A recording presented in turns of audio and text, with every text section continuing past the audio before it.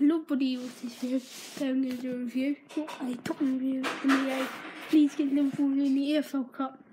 Final score was 2-0 to Liverpool, obviously, but you know, I'll tell you. Anyway, guys, so first of all, beginning possession 15% for Leeds, 85 for Liverpool. It was at Liverpool. Liverpool, obviously, Leeds were the better team, really. So they didn't have their proper good squad because they've got loads of injuries in Liverpool. And so, you know, they didn't have their best squad. Anyway, Leeds hit the post in the 50th minute with a header. And then another one went wide. Then in the 75th minute, Liverpool scored. Divock Origi scored half-time 0-0. And Divock Origi 0. Leeds, they hit the post, not the thingy earlier.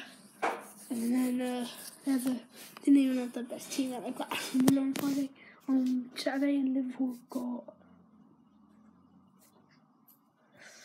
I don't actually know, someone. I'll tell you in a minute. Anyway, guys, they're facing Bournemouth, so away, so that's good. Hopefully lose. Probably won't though. Anyway, they're good at the minute. Anyway, their managers, and then the second goal was by Woodburn. 17-year-old smashed it into the back of the net, 2-0. That was about it. And then the other game was Newcastle against Hull. It was 2-1 to Hull. No, it was 1-0 when it went to penalties. Hull won, obviously.